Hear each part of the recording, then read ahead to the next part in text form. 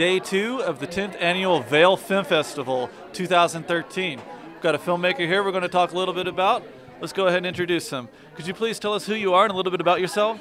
Yep, my name's Kevin and I come from Sydney, Australia, a filmmaker. Been doing it for a few years now. This is the first professional short that we did. It's played at a few other film festivals, but this is our first time playing at Vail and my first time in Colorado. That's wonderful news. First showcase he decided on Vail, Colorado. I'm going to get to that right quick, but first could you tell us about the film, what it is? And Yep, so the film is called Lichen, and it's just a short 8-minute film. It's a romantic comedy that blends a bit of metaphysics and science fiction into it.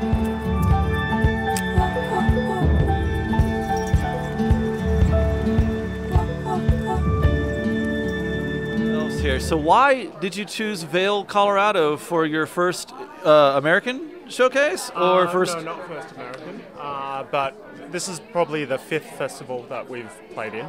But I actually heard about Vail from a previous festival we played in, the Baja Film Festival, which is also run by the Cross Brothers that run Vail Film Festival, and they said, hey, you guys should submit to Vail.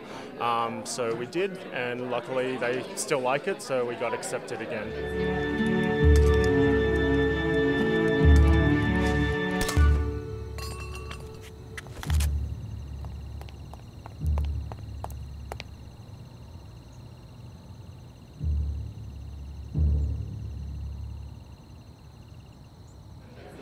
What do you think about the audience here, about the feedback, about the energy here? Was the recommendations, was it right? Is it? Absolutely. It was really great. I mean, having played at a few festivals, you show up to your screenings and there's, a few people and a tumbleweed there. But, here we are, it's, Easter weekend, 11 in the morning, and the cinema was packed out, and then had to do a Q&A, and just the questions that were asked were really thoughtful and in-depth, and you could really get a sense of the passion, and they're all real movie lovers, so it's really great. I'm vibing off that energy. That's wonderful.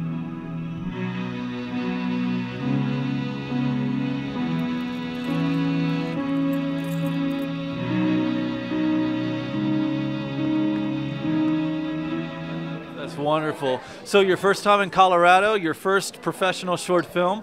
Are you planning on taking it bigger? Are you planning on more shorts in the future, features in the future? Yeah, absolutely. So after this short, we made another one which played at Tropfest, which is one of the world's largest short film festivals. So we were one of the finalists there.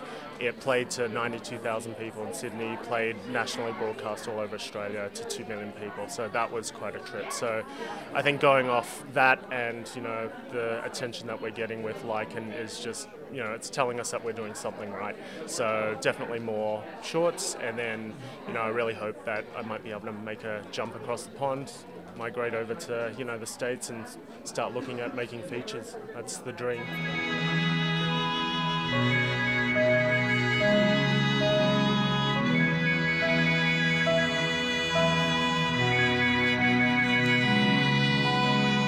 I'm glad you brought that up, because Colorado is recently passing incentives to help film production in the state.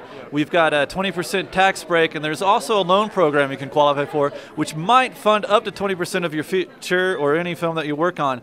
With that in mind, how possible is it that that jump across the pond might involve producing a film out here in Colorado?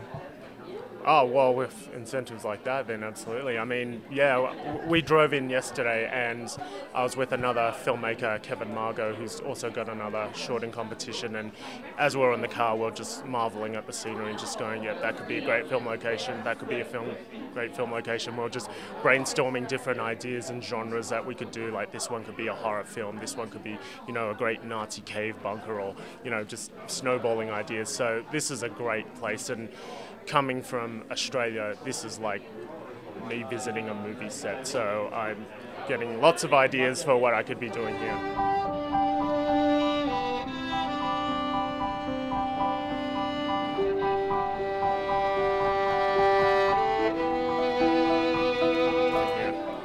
Really happy that this place has really got your juices flowing. How are you accommodating to the altitude out here? I'm really dry and husky. I feel like a zombie. I'm just like drying out, and I'm just downing lots of bottles of water. It takes a bit of getting used to, but yeah. Well, thinning out your blood's a great idea. So if you don't have a problem, if you're partial to beer, try having a couple of Stellas here. That'll help you out a little bit. I just have a few questions, and this is going to be pretty challenging for you because you're not familiar with Colorado. But there's one fun little thing. First of all, have you heard of Colorado, and what's some of the things that you think of when you hear of Colorado? When I hear Colorado, I think of South Park. I think of Denver, and whenever I hear Denver, even though I know they're not set in Denver, I think of movies like Fargo, all those like crime movies set in middle America, you know, very, very middle class and suburban. That's what I think of when I think of Denver. I didn't know that it was, you know, such a central hub in terms of the airport, and, you know, it had a train system that's amazing. So, yeah, I learned something. Yeah. Learn a little bit about Colorado, and a little bit more about it too, it sounds like, but I'm glad South Park got out there.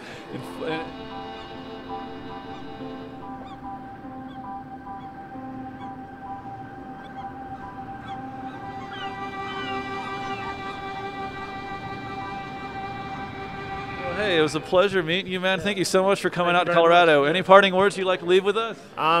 Just thank you very much for being so friendly and accommodating. It's so nice to, you know, travel all the way out here and, you know, be accepted with open arms, you know, talk to fine folk like you, and yeah, great. Thank you very much. Thank you. Thanks so much for bringing your film out here.